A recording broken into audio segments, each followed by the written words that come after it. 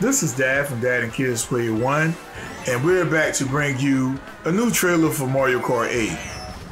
Birdo is here. So what do you guys think? Are you excited for 6 more playable characters including Birdo? For those who may not know, Birdo, whose Japanese name is Catherine, was the very first boss you face on Super Mario Bros. 2. And from here on out, she will be featured in many Mario games. Birdo has been in other Mario Kart games such as Arcade GP, Mario Kart Wii, and Mario Kart Double Dash to name a few.